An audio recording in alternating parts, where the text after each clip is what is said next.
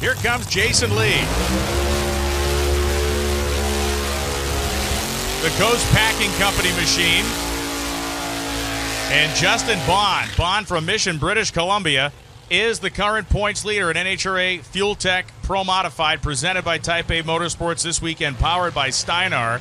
Let's talk a little about Jason Lee, the lard machine. You got to call that baby. Coast Packing Company, the sponsor.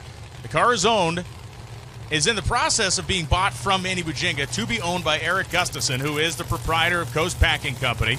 Been in business over 100 years. It's his family company. This is the first time Eric has seen this car run in person. He has not been able to make it out to the racetrack so far this year.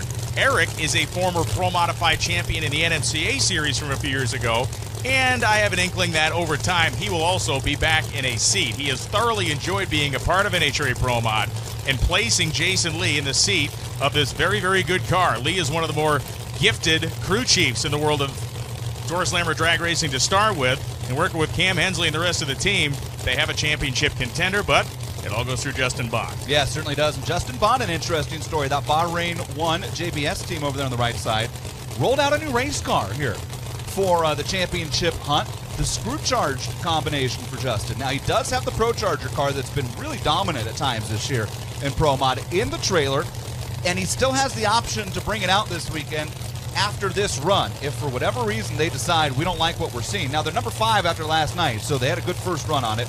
We'll see what he does here, but theoretically, he has up through the final qualifying session to make that change. Big Brad Personette stands behind Justin Bond, and we'll watch his handiwork attack the drag strip. Man, Bond killed the first 60 feet, 382 in the 8th. Here he goes, 582.9, 243 miles an hour. The quickest run of the session, not his quickest run of the weekend, but by far the best run we've seen so far in Q2. Yeah, I'd say the screw-charger combination is working just fine. 595.2, 241 for Lee.